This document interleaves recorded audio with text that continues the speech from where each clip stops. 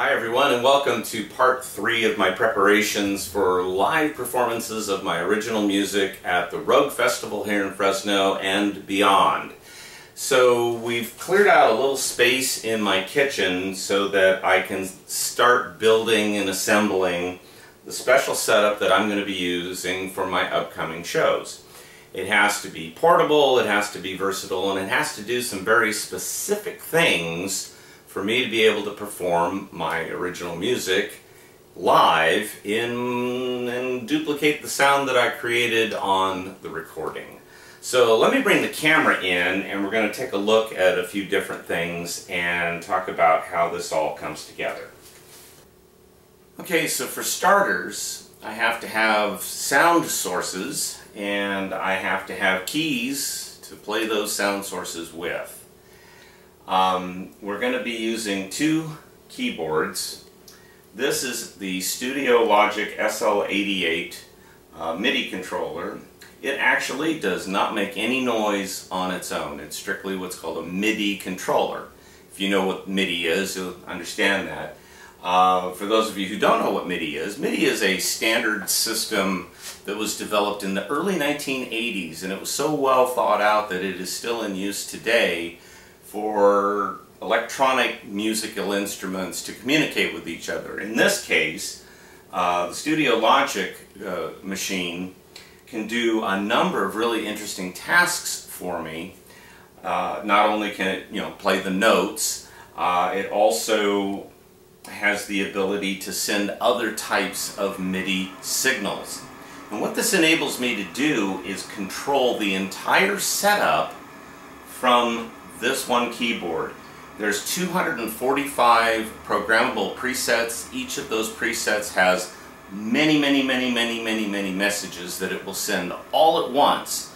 So as I'm performing, I can have my entire show set up in order. So the first sound that I start with is set 1, and then as I'm going along, the next thing I need, I just hit a foot switch and I'm on to the next thing. And not only does the soundscape change, the effects processors I'm using, how things are coupled together, all of it changes all at once, all from this keyboard. And so this is a great foundation for the setup because I can really control the whole thing from this one unit. Now, to make my music work the way it does on the recording, I need more than one sound source. So the SL88 will be controlling a software program called Hoptwerk. It's a virtual pipe organ simulator. It runs on an ordinary PC computer, and so this keyboard will be hooked into the computer to bring sounds in, and then it will also send signals out to the other processing devices that we're going to take a look at, and I'll explain what they're doing to recreate the sound that I created on the recording. This keyboard is the Roland C200, and it's really just a digital organ. And it too uses samples. It's basically a virtual organ, if you will, but it's a self-contained machine. And this is going to be my secondary sound source. These 2 keyboards will stack up on this rack that we're going to take a look at in a minute. And this is actually all of the sounds that you hear on the recordings are off of this one machine. But I need more than that to actually duplicate it live, because in the multi-track recording process, this machine gets morphed into a much bigger and more elaborate setup. Now, since my music is based on organ sounds and I am an organist, I also need foot pedals to play the bass notes with. So let me move the camera again and we'll take a look at that. This is also a MIDI controller from Studio Logic, and it is foot pedals, and these are like the foot pedals you see on an organ. These are like what you would see on a spinet style home organ. There's 17 pedals. Now when I'm playing the classical repertoire, the ordinary pedal board is 32 notes long, and it's a much more elaborate thing. For my music, I really am not doing the same kinds of things that you would hear in classical music. So I really don't need all 32 pedals, and this of course is obviously much more portable and does a fine job. It too will be plugged into the computer and pulling its sounds from that Hotwork software I mentioned that the other Studio Logic keyboard will be using. This right here is kind of a special little unit that I put together, and what we have here is two piano style pedals. And when I plugged this unit into the Studio Logic controller, it works beautifully for the increment decrement. So as I'm performing the show, I have all of my setups being controlled from the Studio Logic keyboard and from its 245 presets. So I can go to the next, go to the next, go to the next. If I need to back up, I can do that too. This is a pipe organ style toe stud that I just added since there wasn't a center pedal on this. And this controls the damper function on a digital piano in case I need that. I can also program it within the Studio Logic controller to do something different if I need that for this particular show. So that covers the sound source part of the equation. But then there's also the sound processing part of the equation, and let's take a look at that next. So here we have my processing rack.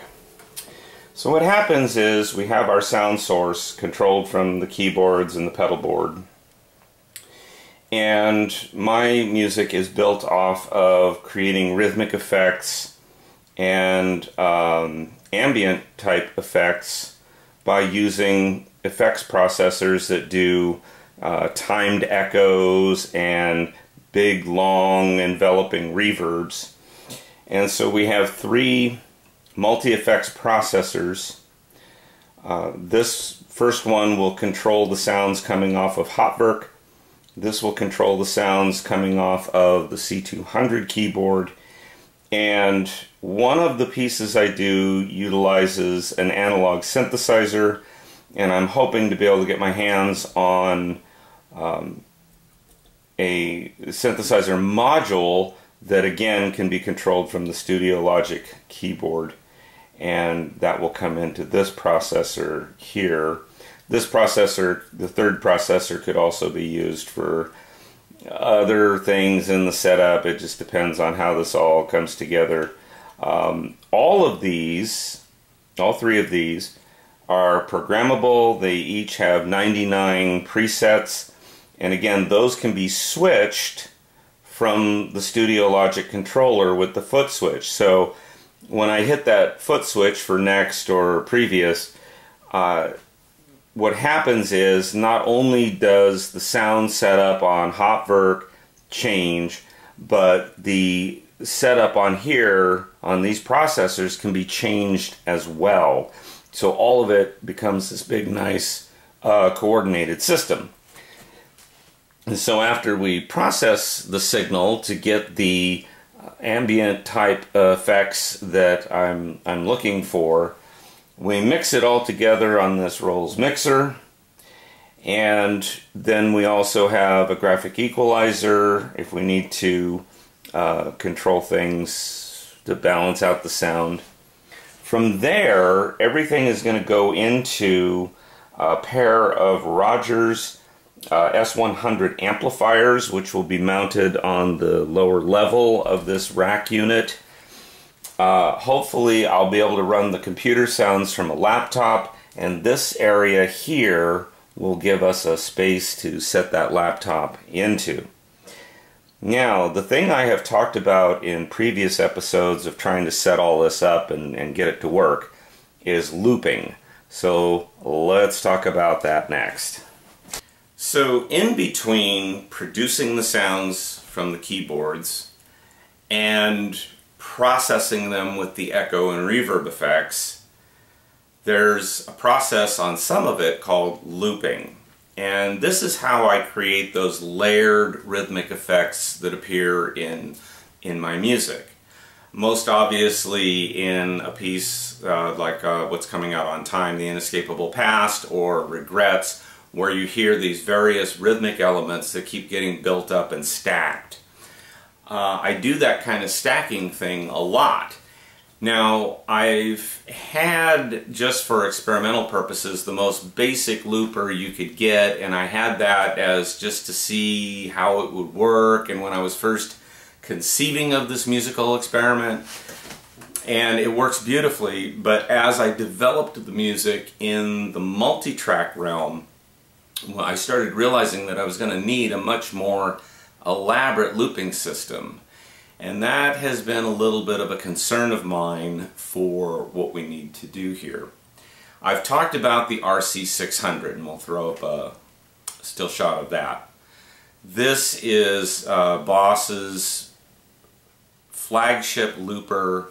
It has 6 looping tracks. You can overdub on each of those tracks. It is also an audio interface. It is also a multi-input, multi-output mixer and router.